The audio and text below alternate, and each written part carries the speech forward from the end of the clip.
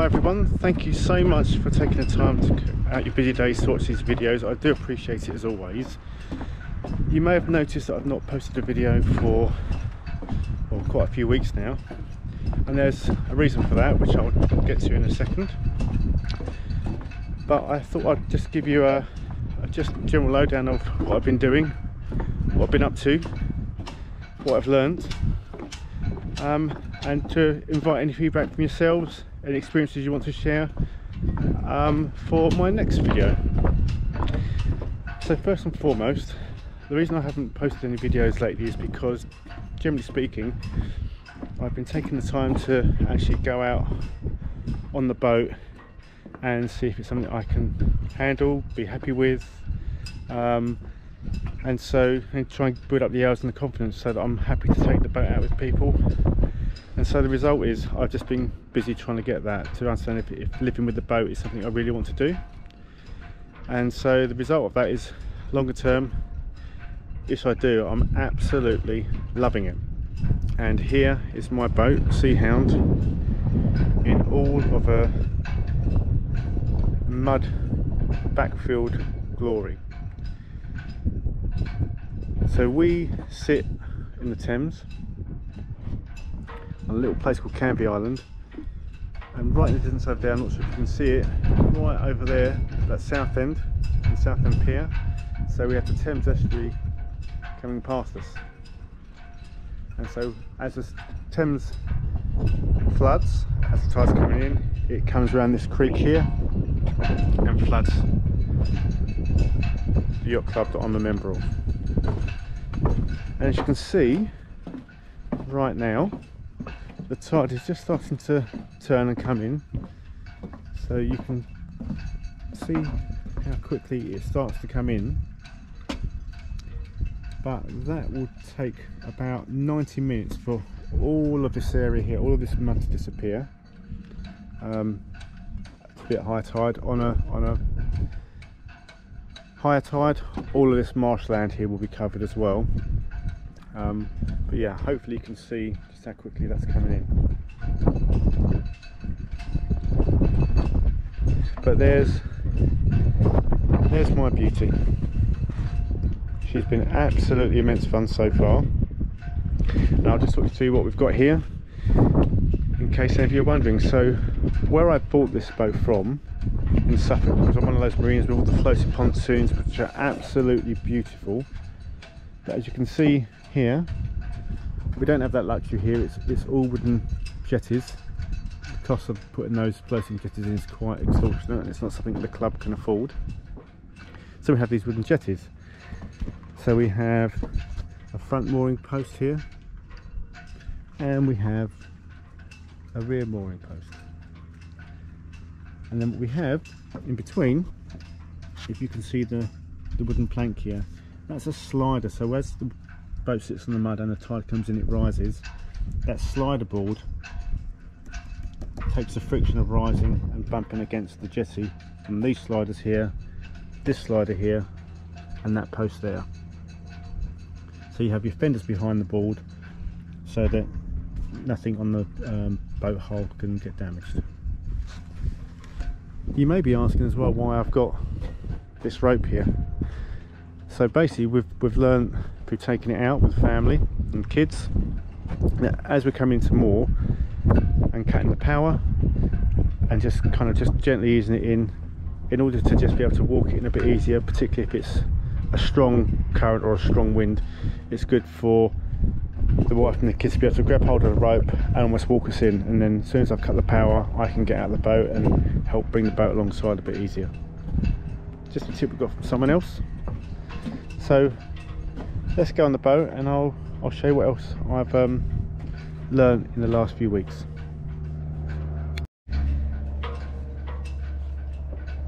Well, first things first, if anyone knows how I can stop the birds from using my boat as a toilet, all suggestions would be welcome, other than shooting them or poisoning them, because at the moment every time I come over here I have to clean the boat down because it's usually had a fair bit of damage from seagulls. But actually that's not too bad, not too bad at all, and a little small turd there. It's usually the canvas that takes a beating, and there are a few on there which I have to keep washing off. So one of the first tips I can give you that I did when the boat was out the water over the winter, my son and I, we emptied the chain, laid it on the ground, and we marked it out. I'm not sure if you can quite see it, but you've got blue and gold parts of the chain there. So every 5 meters we sprayed the chain blue, and every 10 meters we painted part of the chain gold.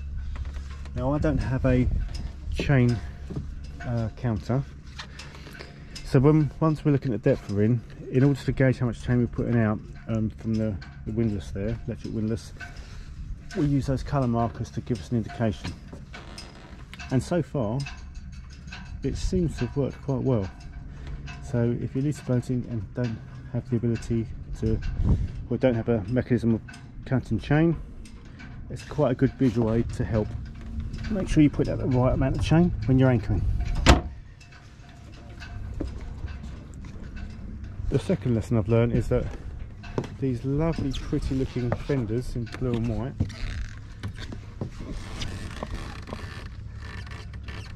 whilst they look good, and I've got 8 of those and I paid about £150 I think for them, they're probably too small for the boat in hindsight. I had some of these old fenders when I bought the boat. I probably should have gone for something more like that, just to help protect the boat a bit more. As you can see, these moorings are quite narrow, and on a strong tide or a strong wind it can be a bit precarious coming here, and if you're going to bounce off people, I think it's better to have much more protection than those fenders. So they'll do for the season, but I think I'm gonna get rid of those for next season. But one of the other investments I did make is that large round blue fender you can see there. So again, when my neighbour brings his boat in, if there's any chance of the back coming round, it's a good buffer between his boat and my boat. But I think these bigger fenders are the answer, just to make sure there's no material damage going forward. So let's now go inside the boat and have a look at what else I've been up to. So one of the things I've been doing every opportunity I get is to come down here when the tide's flowing in or there's sufficient tide as it's going out for me to practice mooring. That was one of the things I was most concerned about, the tide and or the wind taking the boat away from my control. And it was a bit precarious at first, but I've done it enough times now that I've got the confidence to bring the boat in pretty much any condition so far. So that's one of the big, I'd say, nervous points of boat ownership that I've got over. But one of the other things I'm having to get into the habit of and give myself plenty of time to do is to make sure I wash the boat down each time. So whilst I wash the outboard through each time I get back, I'm having to take a lot more time to clean both the interior and the exterior of the boat, including the cockpit area. And it still needs a bit of a improvement process. I can still see some dried salt from last weekend's activities, but I do bring the hose in and try and clear it down as much as I can, and it tends to take at least an hour or so after we get back to really wash the boat down. So it's just a bit like golf really. You have to give yourself quite a few hours when you're going to be going out, and also when you get back, to make sure you give yourself sufficient time to do all the things you need to be doing. The other thing I've learned, and I bought the ropes whilst the boat was still actually on the hard standing before it got launched earlier this year, and so I've gone for this 17mm rope. But what I really didn't think about was just how much room I've got on the cleats to put a few turns on. So as you can see, it doesn't give you much space. So I think a lesson learned for any other new boaters is if you're going to get new ropes for your boat, perhaps if you can get a sample to at least take to your boat and try it around your cleats to see if you've got enough space. I'm not sure if all chandlers will do that, but certainly I wish I'd done that. So that's another lesson I've learned. The other thing I've done is I've got the Savvy Navy app on my phone now, so I tend to use that with the low rants system as well when I'm out. So whilst this is great for giving me my overall position, the great thing with Savvy Navi is that it also calculates any route you want to go on, and it also gives you tide height and wind direction, which is something this older system here doesn't give me. And as my first boat, I'm loath to start playing about with electrics and changing anything that I could nose up. So yeah, I'm going to keep this as it is and just use my Savvy Navi app to help me in the meantime. The other thing I've got, and there's a box down here with the parts in here, is that I need to also replace the rubbers around these windows. So as you can see, they're a bit perished, so I've had a new expense.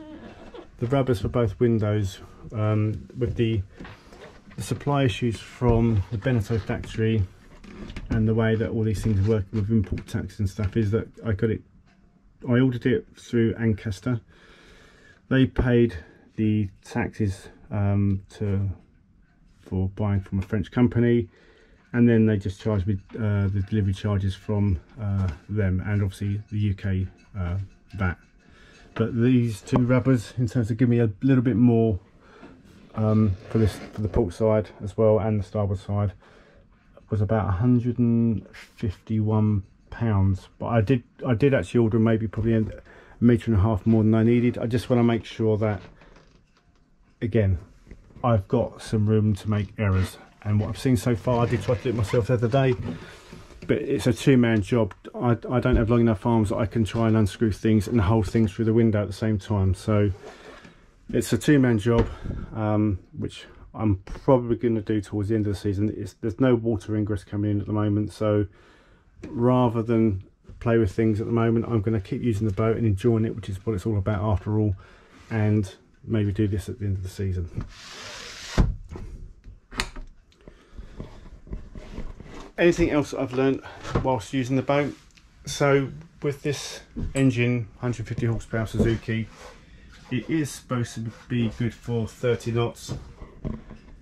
I've touched that once with a strong wind behind me. Generally speaking, it'll easily get to 28 knots, but in a going head on into a strong tide or a strong wind, 24, 25 is probably more towards its limits. But for me, as my first boat, it's perfectly fast enough for what I want to do and how fast I want to get there. But as I say, it's all about how fast, if you have an incident, how fast it is you want to have that incident. And so for me, I'm taking things nice and cautious whilst the family and I get up to speed and build all of our confidence up. But I think we're probably just at the point now where we're comfortable to start taking some other friends and family out with us. We've been going out with my brother-in-law, who's an experienced boater, to make sure that, again, we're not doing anything stupid or unsafe, and I think he's pretty satisfied with what we're doing. It's probably worth saying that in the half hour or so that I've been here doing this filming, and I did say earlier in the video just how quick the tide can come in. So in half hour, it went from that little trickle coming in to currently that. So you can see just how quick the tide comes in, and the underlying strength of that tide. Just thought you might be interested to see that, actually, and see a bit of wildlife there. Fascinating. So I think probably for this video that's about it. I'll try and get some videos of us out on the boat. So we've done some fishing on it. We've used it just for some, you know, an hour or so out on the boat, and then sitting on the back of the boat once we've washed everything down to have a good drink and enjoy just relaxing on the water with a breeze. So yeah, it's been a really enjoyable experience. I feel really privileged to have the opportunity to have this boat and to use it, and I'm really enjoying it with the family. So my one big reason for wanting the boat is to recreate some of those holiday experiences that we have when we go abroad, and the fact that we can't go abroad at the moment, this is a massive positive experience for us in these lockdown times. So do I regret it? No. Is it good fun? Yes. Is it expensive? Probably underestimated some of the costs, as you've probably seen in some of my videos, and some of the part costs are a bit pricey at times, which I wasn't possibly expecting. But overall, it's been a really, really positive experience. So that's it for this video. I think I'll take some more video in the next few days out on the boat. If you've got any questions, comments, observations, please do let me know. Be lovely to grow the audience a bit more for us fellow new boaters. And until the meantime, or until next time, let's say, enjoy what you're doing, stay safe, stay healthy, and if you can get a boat, get on one. You won't regret it. Speak to you later. Bye bye.